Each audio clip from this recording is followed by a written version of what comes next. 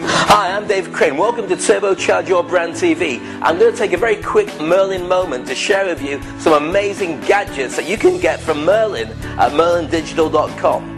This is one of my favorites. This is a Wi-Fi and iCloud stick. What does that mean? Well, you know the HDMI cable, the connection that you get on your television. Well, you may already have bought a smart TV, but supposing you haven't, supposing you've got a lovely flat screen TV, but you wish you'd waited and got one that was Google enabled so you can surf the internet and all the rest of it, well, don't worry, just get one of these. You plug it in and it turns your TV into a smart enabled TV. You connect it to your Wi-Fi, you can watch movies, you can see YouTube, you can do your Facebook, you can do all the stuff you've ever wanted to do on a smart TV with a normal conventional TV at a fraction of the price. And how do you make your way around? Very simple, check this out. It comes with its very own keyboard, so you can do everything you'd normally do on a tablet or on a PC, but on your TV. Everything at the fingertips, just as you want it. Kinda cool. Check it out, merlindigital.com. Great stuff, just for you. And now, just for you, Turbocharge Your Brand TV.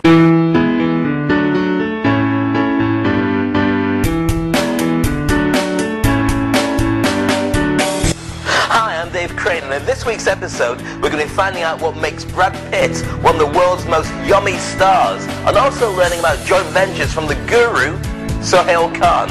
On top of that, if you've got a team or you've been thinking about how to turbocharge your group, we're going to tell you exactly how to do it.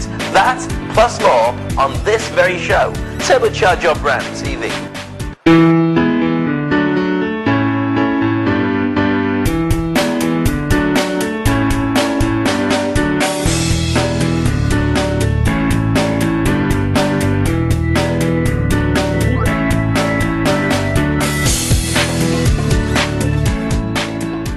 It's time to look at your outer game, and this week I want to concentrate on team building, a huge area of my own personal business, but also something that most people get completely wrong.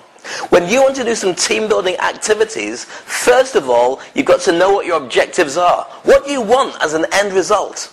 Do you want everyone to have a great time? Do you want everyone to get more passionate about work? Do you want them all to be motivated? Or do you want them all to just basically say, yeah, I love my job, time out for a little while, we're going back into work after this, and then we're going to crack on even harder? All these things and more are all the things that you should think about when you set out your objectives. And once you've got them, that's what you aim to produce. Forget all the other things that everybody else is doing. It's for your business only that you need to be looking at it. What's the quickest way to make a line from A to B? Now, many businesses get it wrong. Not only do they not understand the principles of team building, but they say, yeah, we did a motivational thing a couple of years ago. We brought in a guy, or we brought in a team, or we had a company that came in and motivated everybody, but then after 3 or 4 weeks, everyone went back to normal. Well, I've got a question for you. When you eat, are you hungry after that? Well, no, but how long is it before you have to eat again? Half a day? What about when you wash? Do you wash once only and hope it lasts for a year?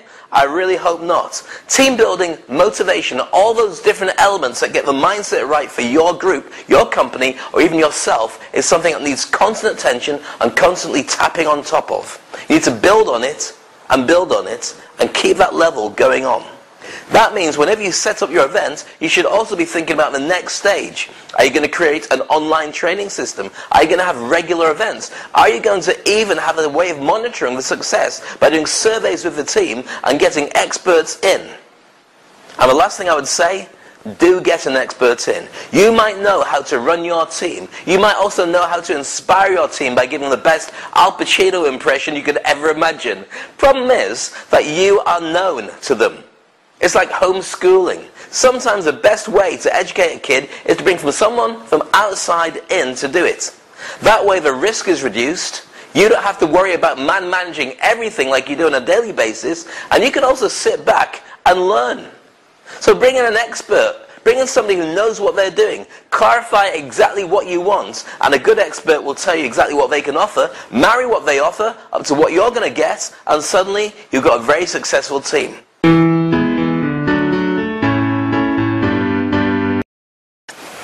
And now it's time for the Turbocharge interview, and with a big friend of mine and a real star in the world of joint ventures, Sohail Khan. Sohail Khan is a genius about when it comes to putting money together with a product or a service and getting a commission out of it. It doesn't have to be your own product. It doesn't have to be your own service. You don't even have to have thought about how it all works. All you need to do is get two people to work together and marry that process. Sohail was a multi-millionaire in 2008. And when the crash came down, he lost almost everything instantly. Not good. Well, he didn't just stay there. He decided that within a year, he would make £1 million again. And it didn't take a year. It took him 30 days to make £1 million back again. This guy is a genius and also a top geezer to get connected with. Maybe he can help you with your joint ventures. So here he is on Turbocharge Your Brand TV.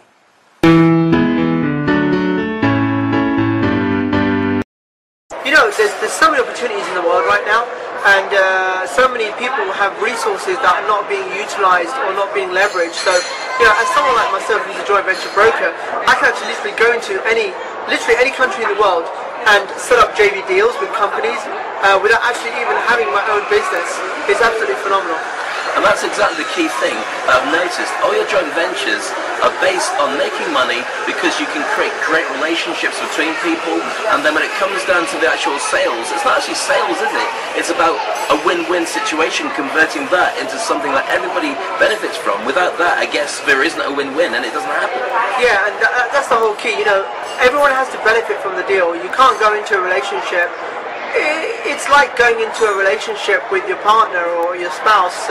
It has to be a win-win for both of you, because the relationship's not going to last. You know, you're not going to stay with your wife or your girlfriend or your partner if you're not getting anything out of the relationship. So it has to be a win-win for both people in any relationship, whether it's business or personal.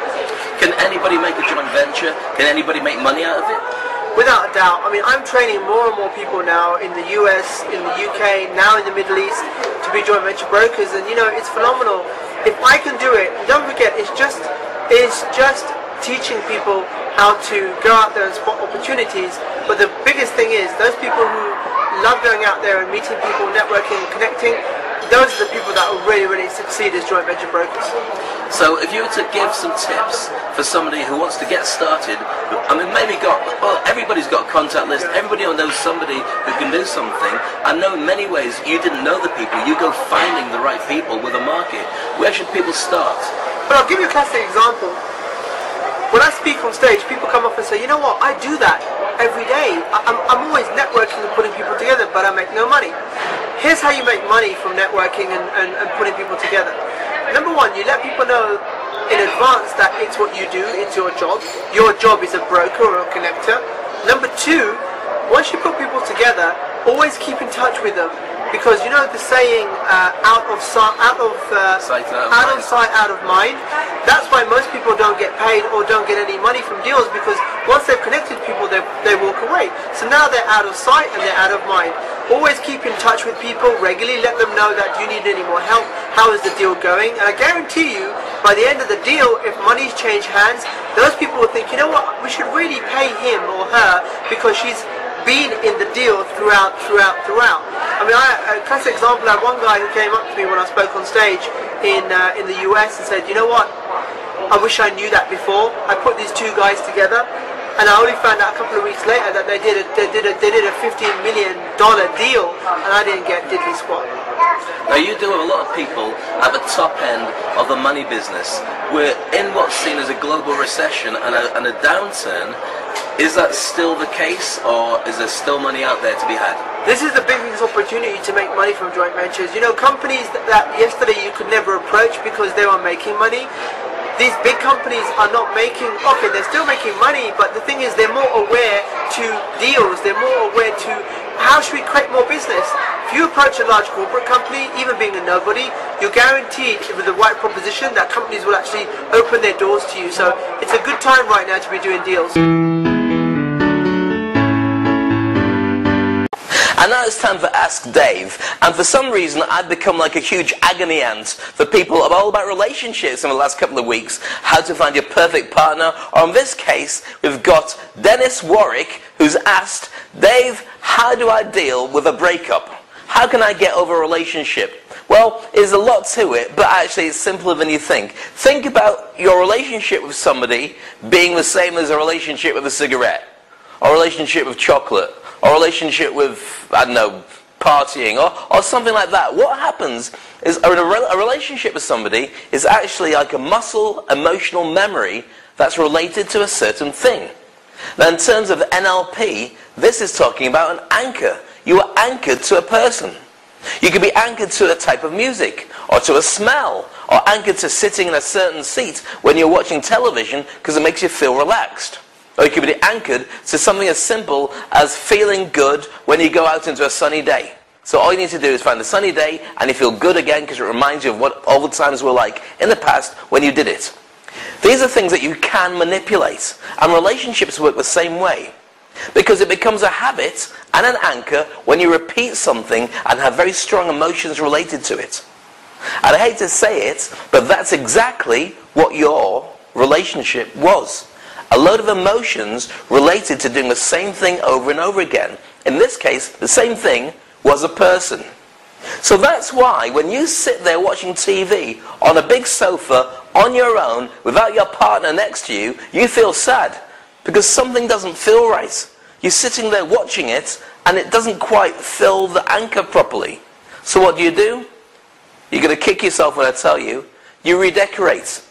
You change the room. You move the furniture, or even get new furniture so it becomes your brand new room. And guess what? You're not going to remember sitting in there with your partner. That's why, to get over a relationship, the easiest way to do it is get rid of all the things that reminded you of that person. Okay, it's not quite that simple. You've got to also think about all the things that you've learned as a relationship, all the things you can get better with, all the things you can do to get a new partner in the future, or maybe find yourself first. Most important thing is to find you. Once you've done that, and you realize who the new person is, then you can feel good about yourself, and then start changing all those anchors. But anything in your house that reminds you of your partner, anything in your life that reminds you of your partner, change it round. Now, if you've got a kiddie, or if you've got something that makes you have to still have that relationship with that partner, then tweak it. Make it so you've got the upper hand and your own relationship with that thing. It might be a bank account, or it might be children. Don't manipulate the kids. What I'm saying is make it so when you have anything that's joint, you have a new mindset and relationship and anchors with that. I hope this helps you. There's lots of different ways of getting over it and a million books, and that's for a very potted version. If you want to know more, ask me more specifics. You can contact me at dave@thelifedesigners.com. If anybody else has got better ideas, or in fact, if you want to go and see a hypnotherapist, which is probably the fastest way to do it, then feel free to do that. Meanwhile, contact me with more questions. I promise to answer them as best as I possibly can, and everybody who asks me a question that gets answered on the show will get themselves a copy of the Jump and Grow Wings system, which will turbocharge your mind, help you find a new partner, and make you king of the world, or queen of the world if you're a girl. Or if you want to become a guy, or become... It's getting complex, isn't it? Let's move on to the next subject. Here's Turbocharge Your Brand TV.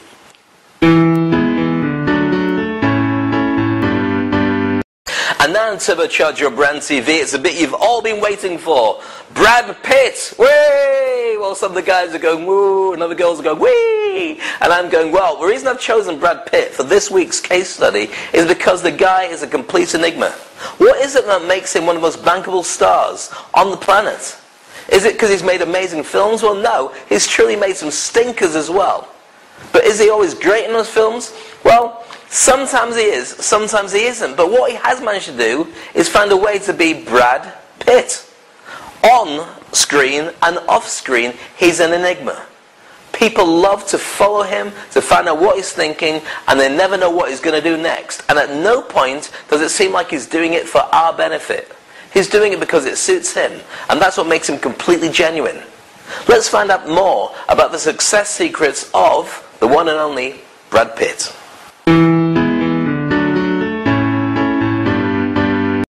He's got the most confident swagger in the business, and who could blame him?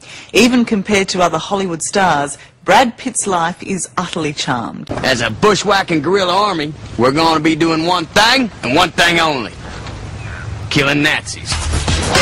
Maybe it's easy to say today, but looking back, the Pitt wow factor has always shone on screen. What are you thinking? Well, I was thinking how nothing lasts.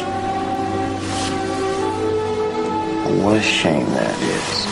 But have you, have you fought against that pretty boy tag, the sex symbol stuff, or do you embrace it? Well, it's the thing I was describing earlier. It gives you an opportunity, as soon as you get categorized as pop, you can turn around and come back with some classic rock or something. So the limits are actually, become the nice setup. The strengths, yeah. Well, you can surprise.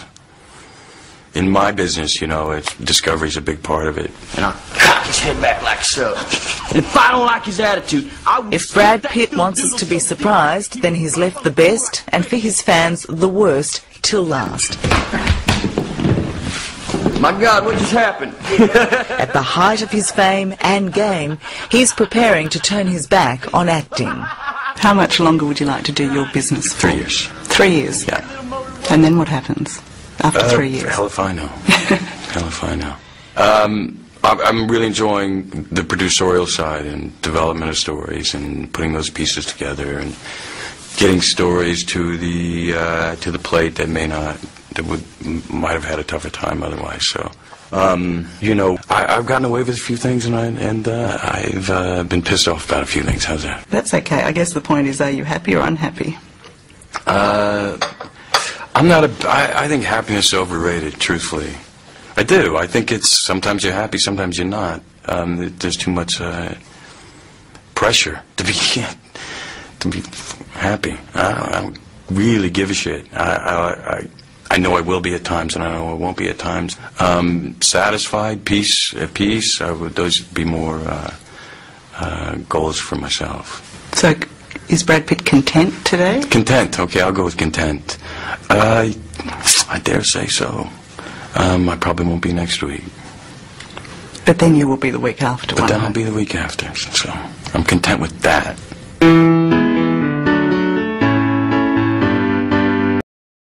Here's a really cool tip now on Turbocharge Your Brand TV, and it's something that you maybe have thought about, or maybe you haven't. It's basically share this program with a friend. You're going, hold on Dave, this is a shameless plug for your show. Well, it is a little bit, but think about it.